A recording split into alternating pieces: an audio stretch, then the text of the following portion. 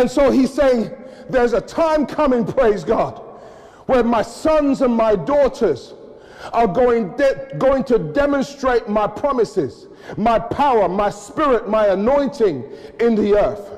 And I believe that oftentimes when I look at scripture, the times where God works the most is when there's darkness in the land.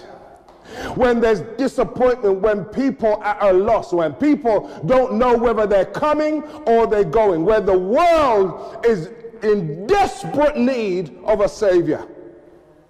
If you check every single time there's been a major revival in the earth, when there's been a major turnover of God doing something in the earth, we've seen it when we've seen the power of God at work, when the earth is at its darkness. Our saints of God, I'm here to let you know today, and I feel this in my spirit even as I pray and even as I fast. There is something like fire that is shut up in my bones. And I feel the fire of God, and I feel the burden of God in my life. And you're going to excuse me if I'm shouting or I'm preaching like I don't normally preach, but I feel this in my spirit, and I know that God is about to do something in the church.